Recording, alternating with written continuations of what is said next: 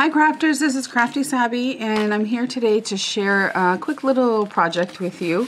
I was watching some YouTube videos today and I came across Paper Crafter 45.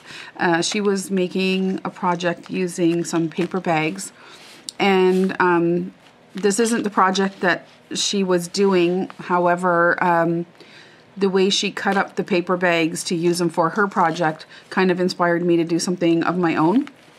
And maybe this has been shown 1,000 times, but I just kind of clued in. So I have really been loving these paper bags that I've been seeing everybody use in their journals, or if they're doing swaps and things like that, they've been putting goodies into these kind of paper sacks. And I'm buying them online and things, which is great. And I just figured that I would try my hand at making my own, and so that's what I did. So before I show you the ones that I made, I just want to show you what I used. So I tried a couple of different things. The smaller ones, I used some paper treat bags that I got at my local dollar store. So I get 25 bags for $2 upside down, and they're 12 by 18 centimeters there, so not very big. And this is the craft color, and they also come in white, and so I just use the craft for now for this project. So this is what they look like outside of the package. So they're really cute, just plain. And then the other ones I tried using were just your regular everyday lunch bag. So these are a little bigger, but the process will be the same. So I just got mine at Walmart. So we all have a pack of these hanging around, I'm sure. So, so what I did was, I'll just move these aside for a second and then I'll show you what I did with my own. So I cut them down a tiny bit, even the small ones. Let's see where my camera is here. And so really I was watching that video, and all Paper Crafter 45 did to the bags to alter them was what I'm going to show you now. So I'm not changing anything. And I will link to her channel at the bottom of the video. So basically you just take the flap and you fold it down on itself here. And you're not going to do anything with it. We're just looking to cut this off, cut this bottom part off. So I'm just going to use this line right here. So I'm just going to put it in my paper trimmer and line it up the best I can. And I'm just looking to trim off that bottom part. Obviously my trimmer needs a new blade. Let's try that again.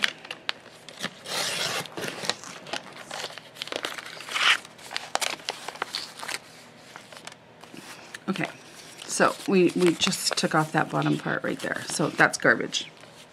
So now pretty much what you have is a big gaping hole, right? So that's all the cutting that you're going to need to do. And then, so the part that we just cut off there,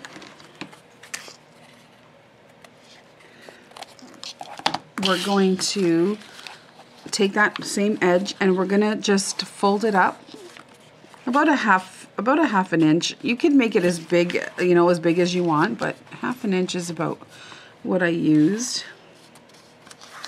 So just fold it like that. Use your bone folder if you'd like to make a crease. So then what we do is you take a pair of scissors, and so that crease that you just made, you're going to kind of cut a little corner off, a little triangle on a diagonal, just like that. And so I'm going to flip it around and do the same on this side. And we'll just hope that they're more or less the same. You know what, I'm going to fix this one up a little bit more. So there we go.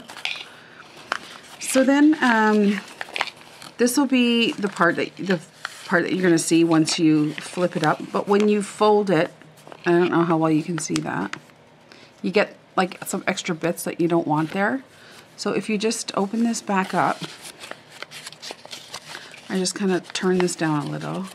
I'm going to cut some of this other stuff off so there's no bulk. So I just kind of cut this down, this little inside flap here. Just like that. And then I even trimmed this one down. Just like that. So here's still our flap that we're going to use. So once we turn it up, all that other stuff is hidden and it's going to look nice and clean and neat. There. So then the next thing I did, plain and simple, was I just took some glue. I guess you could use some really good adhesive, but I like my white glue, which is not going to cooperate right now. So just going to seal the whole thing up.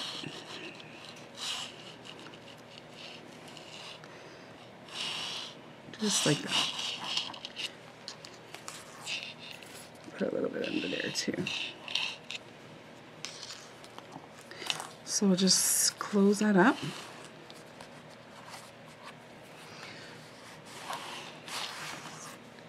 Use your bone folder to push down.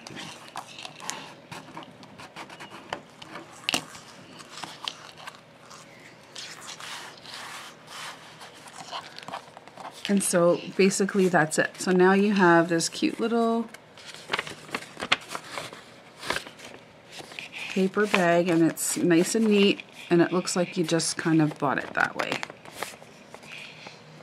So the other thing I did was, if you got a little bit of an uneven edge here, you can trim that down, but just for the video purposes.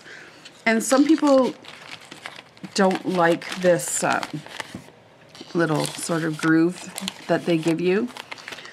I kind of do, so you could do this step or not.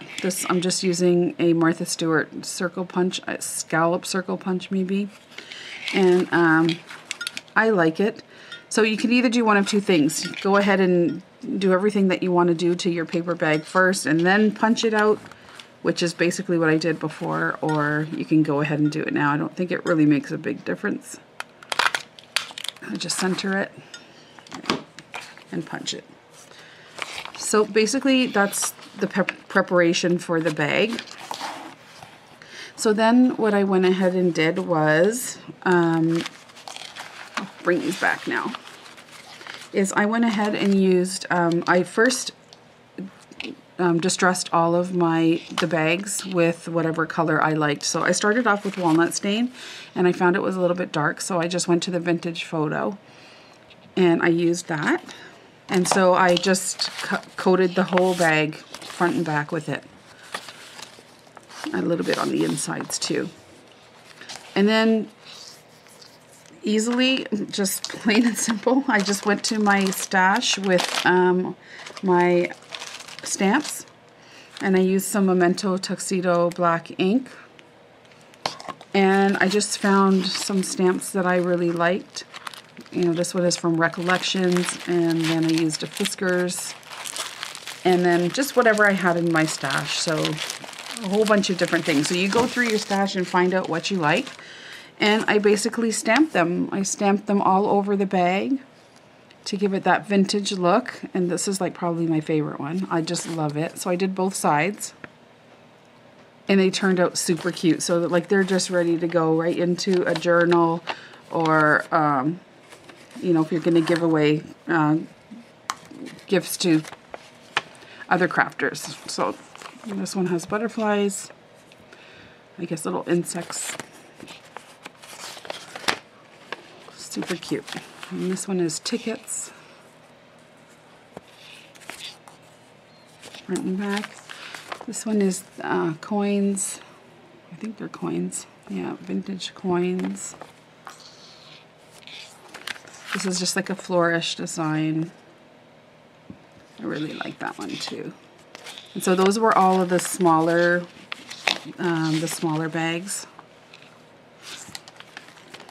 And then these were the regular paper one. These ones didn't hold the ink as well, but still good. So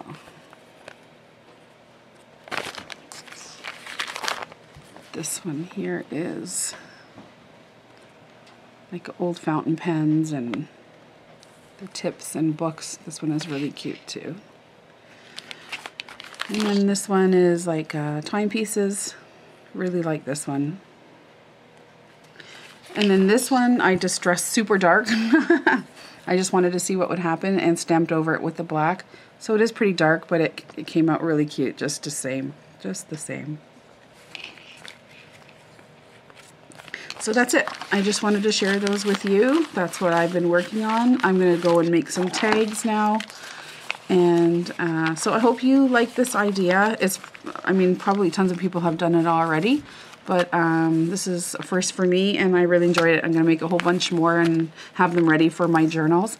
And I just wanted to also say I hope that everybody had a great Christmas, and tomorrow is New Year's, and I hope everybody has a wonderful day and evening with family and friends, and have a great New Year, and we will talk to you guys real soon. Take care. Bye.